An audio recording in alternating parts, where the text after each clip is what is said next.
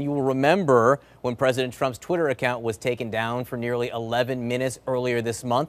Now the man responsible is speaking out for the first time. It was CNN's tech correspondent Lori Siegel who spoke to him. She joins me now. There was this notion this was a man behaving with some kind of political intent, trying to send some kind of a message on his way out the door. But the truth is what he's saying is that was actually not so. He said it was a mistake, and he said to me in an interview, he said, I did this, I confess, but I wasn't looking to do something bad. I wasn't planning on it.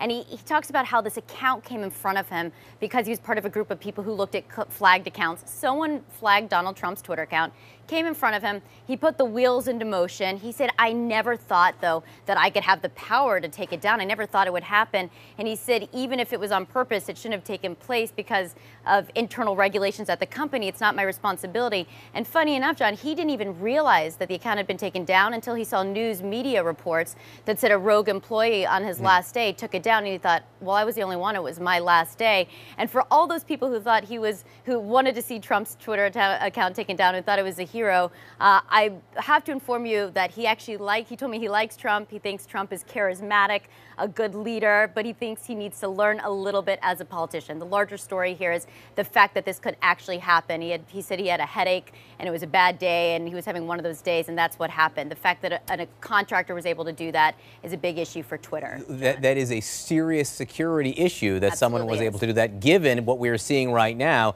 the impact of some of the things that the president writes on Twitter. Lori Siegel, great to have you with us. Thanks so much for that story.